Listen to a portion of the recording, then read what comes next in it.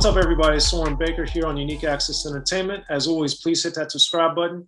As y'all know, it's right there. It's free, and that enables us to keep coming to you guys as often as possible with as many interviews as possible, with as many icons of the game as possible. So thank you for getting us this far. Hit that subscribe button, like our content, share it, talk about it, be about it, each one, teach one. And we appreciate your guys' support getting us this far. Now, today, we have the honor and the privilege of being joined by one of the best, greatest, absolute, fantastic producers, talent scouts, all that in the history of rap. Man, phenomenal. Marley Marl, and he's launching his new podcast, Legendize, very soon. So everybody just be sure to Google that after you watch this interview and get ready for that. And without further ado, let's get to it. So, gentlemen, Marley Marl, thank you for coming through. No doubt, no doubt. I got my boy Khalid Bond with me. He's the co-host on the podcast Legendize that we just started this year. Yeah. You know, we got a lot in store on that one, brother. So, you know, we're happy to be here. That's real talk. Yeah, well, thank you both for coming through. And I wanted to get, I had read and was told that MC Shan and the Bridge is going to be the focus of the first episode. Is that still the case? It is. It is. Okay, so with your podcast, what made you guys want to start with MC Shan and the Bridge as the kind of the subject and the focus? Well, you know, basically, my boy Reed came to me. He said, "Look, we need to start a podcast, and you know, I want you to do this." And I was like, "Well, me and my boy Caliban, we used to do Future Flavors back in the day, you know." So I was like, "All right, we could just bounce off of each other and do it up, you know," and it bounces off really well. So we did a little trial run first with Craig G. Right. We tried it with Craig G, and it worked out really good. We seen how it looked and how it felt. And like, we was like, okay. And then, you know, we got the sponsors behind us. And then everybody else came and was like, look, this is serious. This could be something serious. I said, well, let me get MC Shan to set it off. Yeah. And Shan, you know, he exemplifies what the show is about, you know, real talk. That's what it's saying. And, you know, Shan is very, very vocal. And during our interviews, you know, some secrets are coming out, you know, some truth, facts. That's facts. real talk. So we're going to be pulling out, you know, some facts and some historic moments and information that people never heard before. That's real. On Legendize. That's real. Okay. And Caliban, for you, for the going from Future Flavors, being on radio and stuff, to then doing podcasts, what have you seen is similar and what's different?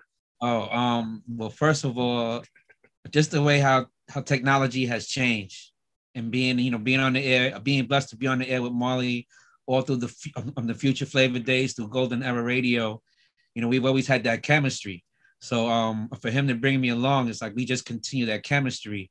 But what's different is that, you know, we definitely have a different audience and a wider audience now with the World Wide Web and our podcast. And then being, you know, either virtual, interviewing people virtually and seeing them in the Zoom room or whatever have you, is also something different. And I'm pretty sure as we progress and get back to our new norms, we'll be in the same room with some of our guests. But you got to also think about it too. We was like the innovators of internet radio, because when we left Hot 97, we went straight to the internet. Right. And we had an internet radio station before most radio stations had internet access. So, you know, we was kind of like the pioneers of that. We brought that hip hop straight to the internet. Right. The underground followed us because we was lucky enough when we was on Hot 97 that we started a chat room on AOL, and my boy Isle told us how to stream, and then we started streaming, and then, right, you know, we was streaming while we was on Hot 97 too. So when we left Hot 97, we continued to streaming, and, you know, that was one of the innovations of streaming because nobody was doing it at that time. Yeah. So Future Flavors online. Yeah, it's crazy. Well, it's also amazing too with Marley in particular, with the going all the way back to Mr. Magic up till today, being involved in rap radio basically from the beginning to now. So with that, Marley. It's crazy because with me and Mr. Magic, that was the first rap show, hands down. That was the first rap show, you know, putting the drops in between. It was like the blueprint of what everybody's doing across the world right now for their rap show, putting the drops on. Oh, this is so-and-so, this is so-and-so, putting the explosions. You know, the bomb is not too different from the explosion, super blast. So, it's like that was the blueprint for hip hop radio, Mr. Magic Rap Attack. Yeah. And for you, what have you, when you look back, the things you were doing then, how are you applying that to what you're doing with Legendize, your podcast? Well, definitely, I like to keep the energy up, of course, keep the subjects very current, and just, keep it flowing forward. Forward motion. It's all about forward motion. We don't look back. We don't live in the past. We're just going forward. And one thing that's special about the podcast is that you're going to see Marley in a different frame of light.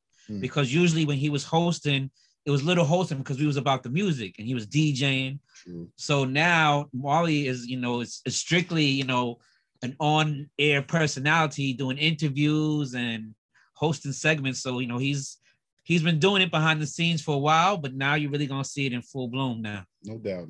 We here. It's what we've been doing, man. I mean, the only difference now is that we're turning the camera on. Now you're seeing, y'all got to live with us now. So we've been doing it all the time. Yes. So, now y'all with us. That's okay. and then having Craig G in early on, I think is interesting too, because of course, taking it back in the days to the Transformer record, Marley, that you did with pop art and everything. But I wanted to get Marley, since Craig was so young at the time. What did you see in him that made you be like, you know what, this guy right here has got something, and the fact that you're still together today? You know what the funny thing is? He lived in my building in Queensbridge, and his brother used to be in one of my rap groups first, but his brother took another route. And then, I always was checking out Craig. He was always writing on the side. And one day he came to me and said, yo, check this out. And I was like, oh, that shit is all right. Leo, let's go in the lab. And then, then the, let's say Philly came, cats from Philly came, and they was offering situations. So I was like, yo, man, you need to jump on this right here and let's do this quick record. He's like, okay. And he went in there. They signed him real quick, and he did his joint, but he just was a kid from the building. You know what I'm saying? I guess I was different in the industry. I was like just picking out straight talent, just going for the talented people. It wasn't nothing about it. Was just having straight talent, and we was definitely gonna be straight on it. Yeah. And also, of course, that record came out after you'd already done some serious work. But that and the Queen of the Rocks with Roxanne Shante were the first ones I noticed where you're actually Marley Marl was on it. The other stuff I had seen, I had to figure out later that was actually you, because Marley Marl wasn't on it. It was some M2 or MM, So why did you use Marley starting at that point with the Queen of Rocks and Transformer? Because M2 was Marley Marl, but I didn't establish myself as a producer yet. I didn't even know that I was actually going to be a producer. I'm just making these hot joints that people seem to be liking.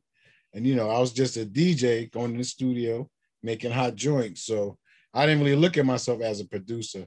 I looked at myself as a DJ. So the first record, it didn't say produced by Marley Marl because, I don't, I didn't even think I was even a producer at that point, but I was putting together some pretty good beats, if you know what I mean, some pretty good, some solid beats and stuff. But future classics. Yeah. But I didn't even know I was producing or realize it. When the first time I saw my name on a record, produced by Marley Marl, and I'm like, yo, man, Ty, what you doing, man? What the fuck? Yo, what you doing, man? Yo, why you put produced by Marley Marl, man? I'm a fucking DJ, man. People ain't gonna take me serious for being a DJ, Oops. So wait, you were actually upset then? That's crazy. When I first saw it, I was like, come on, man, why you do that, man? You fucking me up, man. You fucking me up, man. People's not gonna take me serious as a DJ.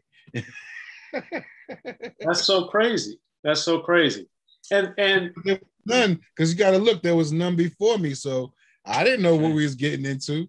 Nobody was. I couldn't be like, "Yo, man, you doing this like so and so, man." Yeah, it was the first time. The DJ was actually becoming a producer. Right. Usually, the DJ was behind the scenes doing all the DJ work, and the MC's doing his shit. They're not saying he produced it. He's the DJ. Right. He made it hot, not the producer. So Well, after I got over that, you know, everything went forward. so speaking of pop art, the thing that always I've heard so many different stories. So what is the origins for your interaction with them as far as getting to be able to collaborate with them, being that they were in Philly, taping it off the radio, Roxanne, you know, what's really going on and how getting with Craig G for them and all that? To be honest, let me tell you something. Back in them days, New York was on some bitch ass shit. I'm gonna just tell you that straight up. They was not letting niggas in. Mr. Magic, you know, he was in because he was doing the rap music first. So he had his foundation in, so they couldn't remove him. But other than that, New York was on some bitch ass shit. So we went to Philly. Philly put us on. Philly had a scene going on. You know, Lawrence and them had Pop Art Records. They had Lady B on their label. They already had their success down there. You get what I'm saying? So what happened? They heard what we was doing. They was like, "Yo, man, we put y'all on. We put that out." We was like, "What?" We was like, "What? We don't gotta suck no dick. We don't gotta do this. What?" Yo, just put niggas on. Yo, let's go to Philly. So yo, and then bomb.